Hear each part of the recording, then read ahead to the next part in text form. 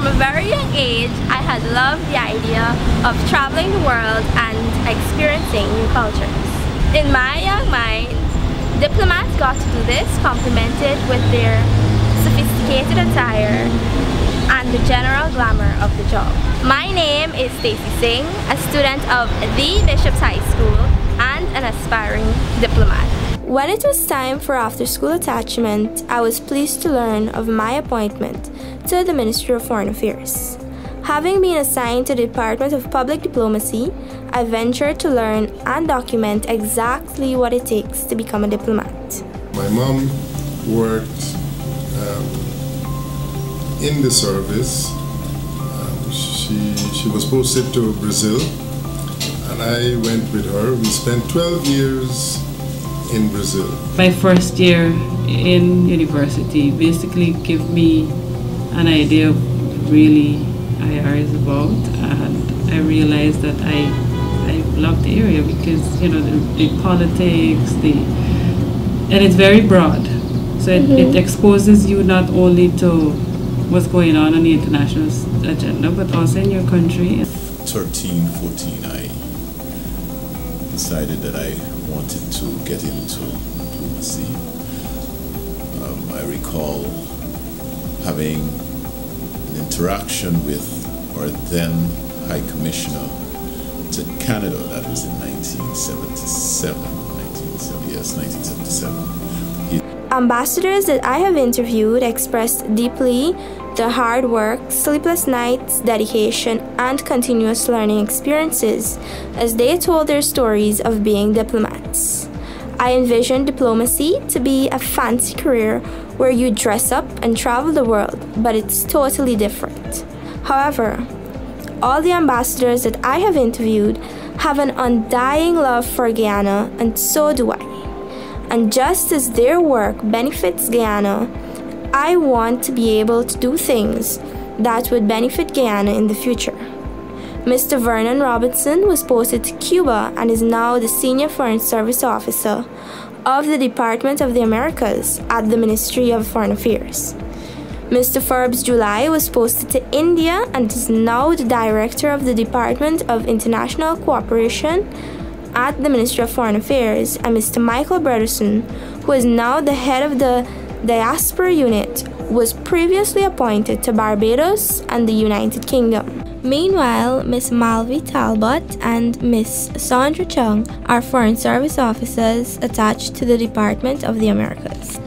These people all go to various countries as representatives of Guyana to negotiate better business deals, establish better relations between Guyana and the countries to which they're posted, and execute projects that are in Guyana's best interest.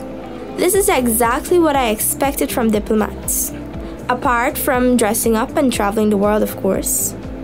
On 2 occasions, I served in London at Guyana's High Commission there. Pretty interesting experience, London. My time there, I served as a first secretary in the first few years, and subsequently I was promoted to the post of what we call consular, which is the equivalent of, in local context, Senior Foreign Service Officer 1. My responsibilities there included consular matters because, as you know, one major foreign policy goal of all countries is to look after the welfare of their nationals abroad. And we do that through consular activities, providing efficient consular services and also engagement with our diaspora.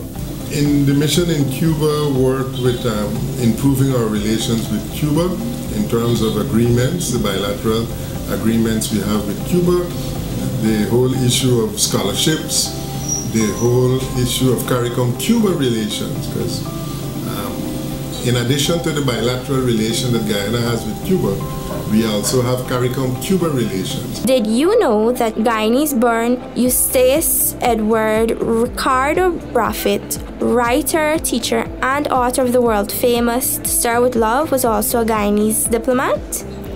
I was even more motivated and inspired to follow my dream after this became known to me.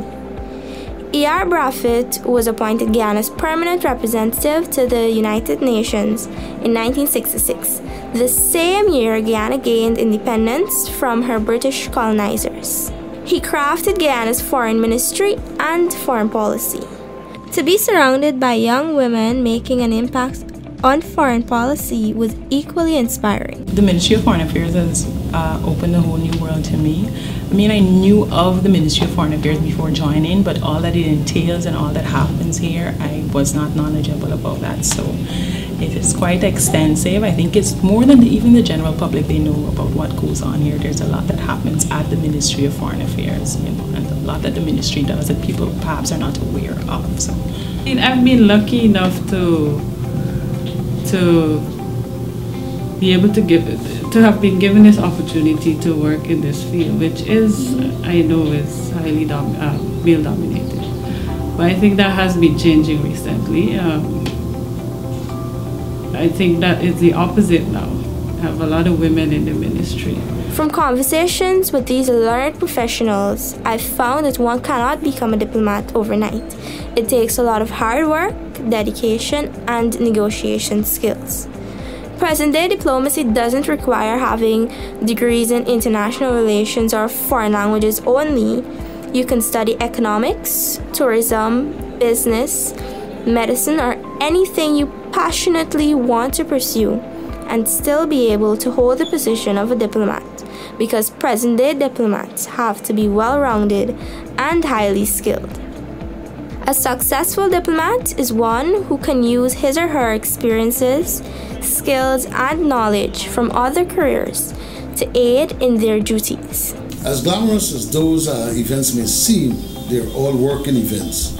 A diplomat is always working. So when you are at a cocktail reception, it's not merely to have a presence, but you're exchanging information, you're gathering information.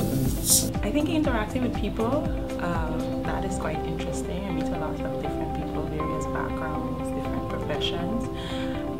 Also, the job can vary depending on what's happening at the moment, and so you have to be quite adaptable. So that's very interesting. Sometimes your duties could be beyond what is initially assigned to you. I was joined by several other students, some of whom were eager to share their journey and experiences. I'm in the protocol department, and it's been a very busy department. It's a very busy department. There's always work to do. There's never sitting down. There are always things to be done. I am assigned to the admin department, and I would say that this department is very informative, and you have to be very energetic. Firstly, we deal with different contracts, quotation, quotas, requisitions for the whole of the Ministry of Foreign Affairs. My time here at Ministry of Foreign Affairs was very enlightening in that I learned to greatly appreciate the importance of punctuality, efficiency, as well as dexterity. Assigned to the Department of Americas, where I learned that they are responsible for Guyana's involvement in multilateral organizations and bilateral agreements between the Caribbean region and the Latin American region. I also learned about the CSMA certificates, the process of attaining them, and everything necessary to get them. So, do I still want to be a diplomat? The answer is yes. I'd love to be a diplomat in the future. But now I'm more open to not only studying international relations and foreign languages, but economics or tourism, and actually establishing a career in one of those areas before pursuing diplomacy. Study hard, read a lot, learn a foreign language. A foreign language would be an asset for anyone who wants to be a foreign service officer. You have to inform yourself at all times of what is happening on the global scenario. So one has to be familiar with what is going on in our world. But before that, you have to be familiar with your own country, because ultimately a foreign service officer, a diplomat, represents his or her country. You have to be disciplined, extremely disciplined, because diplomacy is about negotiating positions. Advice worth taking. In a nutshell, this journey has been fulfilling. Wish me luck.